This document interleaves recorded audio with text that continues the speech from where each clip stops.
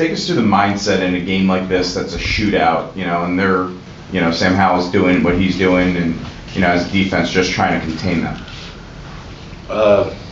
Yeah, with Sam Howell running the ball and the running back running the ball, just determination trying to stop that.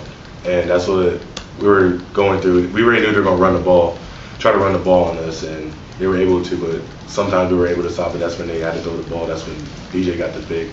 Just bringing pressure. That's where our whole defense is. Just started bringing more and more pressure.